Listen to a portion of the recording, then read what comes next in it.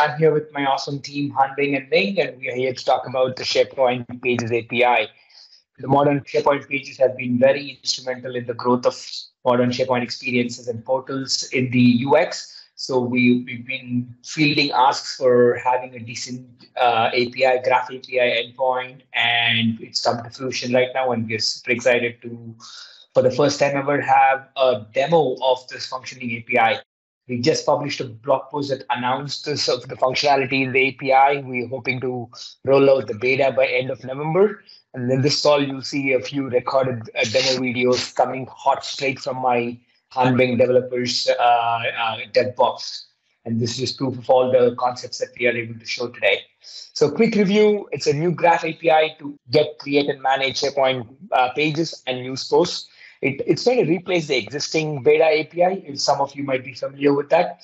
Since that beta has been very old, we have a newer data model behind the new API, which will be rolling out to GA. And there'll be it'll break the existing API experience. But we hope to keep improving on the new API, and we have a rich, exciting roadmap for these features. What's in scope? You can get a page, you can get a list of pages, you can create a page or a news post, you can delete a page. And these are all of the core operations, the CRUD operations that will be available in beta by end of November. Just to call out before you all ask, what's not in scope is editing an existing page, which is the tactical adding a web part or adding a section to a specific part of a page. That's not supported. News link creation is supported. Of course, there might be a few more things that are not supported, but these are the obvious things that we've already fielded as questions. So we just want to call it out. And now we go into our demo time. So the scenario here is Han Bing, my developer, is running the code on her dev box and working on a local dev box tenant. The scenario is around first getting the page content of a specific page. Let's listen. First, let's scroll down the page on the right side to have an overview. When you want to fetch page data, you can call a get method on this endpoint, which would return information of a SharePoint page. Great. Let's expand it to have a better look. Here is the page name, the thumbnail image, the page title, training and resources. I'd like to call out the page layout property, which is an article here. But if this page is a home page, it should be a home string. Additionally, there is a property called promotion kind. Here the page is a normal page, but when the page is a news post, the value here could be news post. Scrolling down, we can see the created and updated information. What's more, we can also see the publishing state. We also have a property called title area, refers to the data in title region. In order to access page data content, we can add a query called expanded canvas layout and call this endpoint. The page content storage in a property called canvas layout. Here we get it. However, the window is too small for us to take a look. Let's full screen this tab. Okay, great. There are two properties nested in the canvas layout.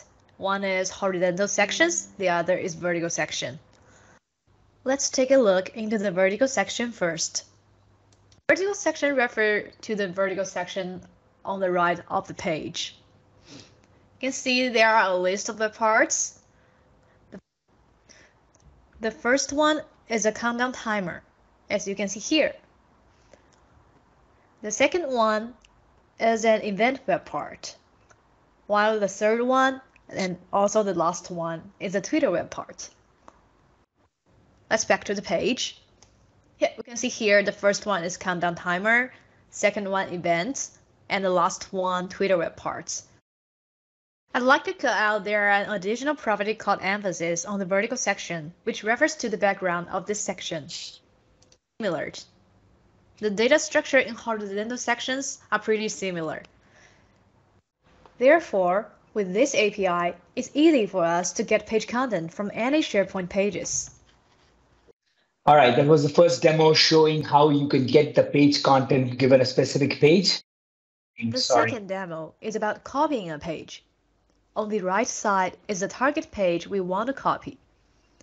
Call a get method on this endpoint which would return information of this page, including page content and page metadata.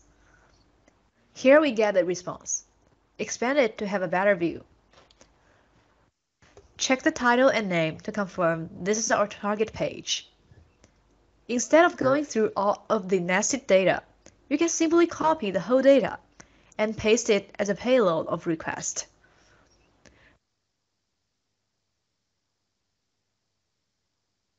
When you want to create a new page, call post method on /pages endpoint. Don't forget to rename the page. Here, I would rename it as About Us-2.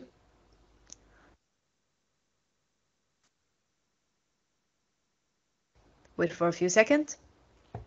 Great, the page is successfully created. Let's see how the page looks like.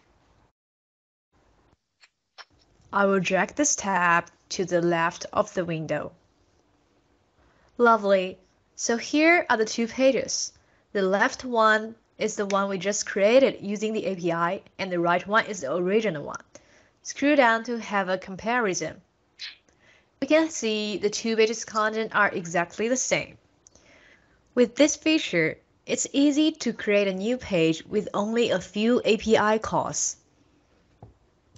The most straightforward way is to start from an existing page. Maybe you noticed that there is a Post News button on the right top of the page. That's because this page is a news post, but it isn't published yet. Back to the home page, the news web part now only has the About Us page, but the page we just created using the PagesAPI is not there. To make this page public, you can simply call the publish endpoint with the post method. Back to the page and refresh it. We can now see on the top of the page the status is posted. Refresh the home page. Our new news post should be also shown up in the news web part. That was the scenario of creating a page where you initially have the basic page created on the web. You get the page and then make modifications to the page in terms of title and text content. You recreate the page. You can also publish the page as a news post and see that news post roll up in the news web part. So the last demo is a scenario of maintenance where you get the list of pages and delete. Here's a demo about deleting page from the site. First, I'm gonna call this endpoint to list all pages on the site. From the right side, we can see there are 6 pages. The default returning structure has too many properties, which are not clear for us to find some information. Therefore, I'm going to add a query to select only the name and ID from the result. Let me type it. Add a query to select ID and name. Here we get it. We can find the page named About Us-2. This is the page I created in the last scenario. So I'm gonna copy the page ID and paste here, and I will use a delete method on this page to delete it. And wait for a few seconds. Great, we have a status code 204.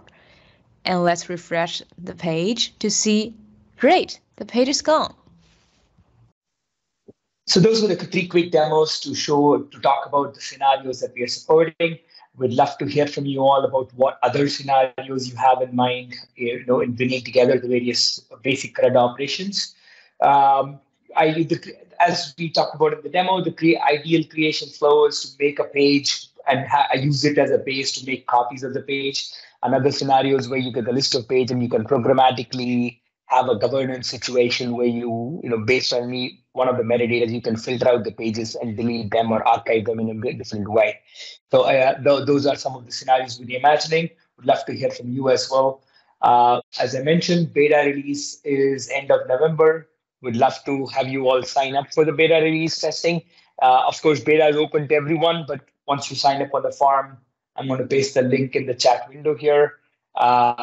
It'd be great to have a one-on-one interaction. And the aka.ms Pages API is a quick short link to the blog post and a place to constantly keep track of what features are being rolled out in our Pages API. That's it from me today. I haven't kept up with the API conversations. Anything else, Vesa, that you want me to address? Yeah, before we go forward, I think it's good to elaborate that, because there was a discussion related on what is the objective to replace the PnP Pages API, which is widely being used by this work, and is this going to support all of those different scenarios? And do you want me to answer, or do you want to answer? Either way. You know enough. You should go. Your voice is more clairvoyant than mine. Thank you, DC. So there's a lot of learnings on the PnP Pages API, which has existed for a while, and now we're adapting a lot of those learnings directly to provide the Microsoft Graph Pages API. Ultimately, objective is to support all of the different same scenarios as we support natively within a UX or within the PnP Pages API within a Graph API. Now, let's face it, this will be a journey. The beta version will not be as fully complete and with all of the features as we have within the Pages PnP API side, as this is rolling out to beta. But based on the feedback, based on the input, we'll add new capabilities within a Graph API for sure. Ultimate objective, however, just to repeat, is to make sure that the Graph API for SharePoint Pages is the API which has all of the needed capabilities, and you don't need to use anything else. Good way of saying that, DC? Absolutely. I was glad to hear it in your words. Thanks, DC. I didn't want to promise anything from your side on this, but yes, that's good. Yes. Yeah, definitely a journey. We're starting, we're committing to a V1.0 rollout very soon, and we'll keep constantly iterating on the API and get to parity and even more. Yeah, excellent. Thanks, DC, on that one.